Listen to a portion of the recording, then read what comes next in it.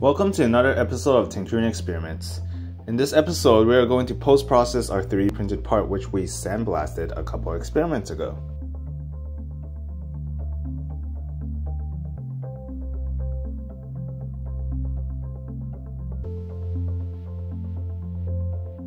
I want everyone to compare the two side by side, so I'm going to spray one side with acrylic paint and the other side with primer. Let's start. We'll start by spraying the right side with acrylic paint first.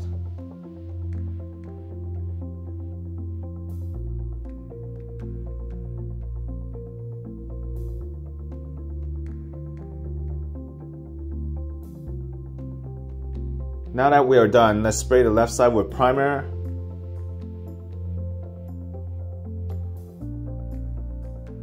Once it is dry, we can see the results of the sandblasted print. Now that the print is dry, let's take a closer look at it. As we can see, the right hand side is sprayed with blue acrylic paint and the left hand side is sprayed with a coat of primer. Starting on the right, we can see that some parts are actually really smooth already, especially the arm right here, the forearm.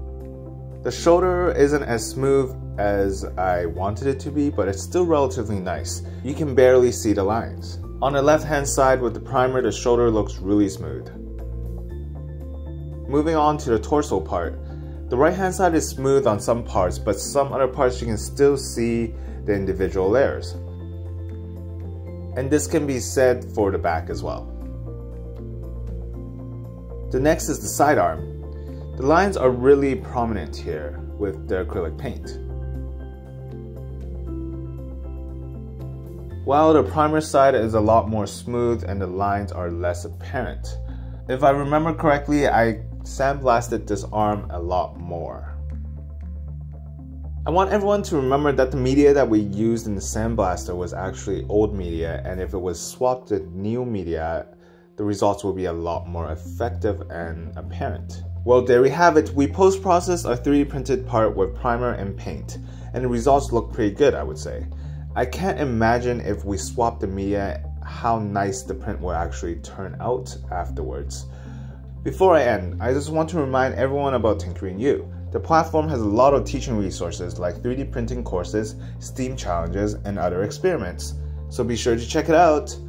That's the end of our experiment.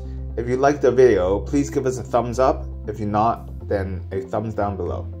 Remember to subscribe and comment on what experiments you would like to see in the future. Thank you for watching. Tinker out.